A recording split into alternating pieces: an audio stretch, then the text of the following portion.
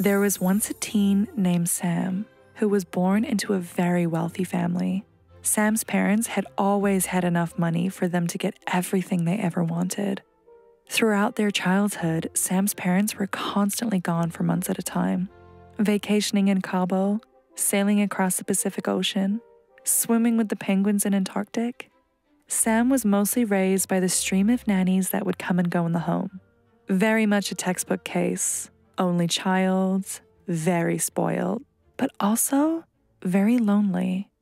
Sam sat at that family's unnecessarily long dinner table, as her mother and father sat at the other end with very somber expressions. "Sam," spoke her father, "your behavior is completely unacceptable. Your mother and I have exhausted all of our efforts. We assumed you would grow out of this.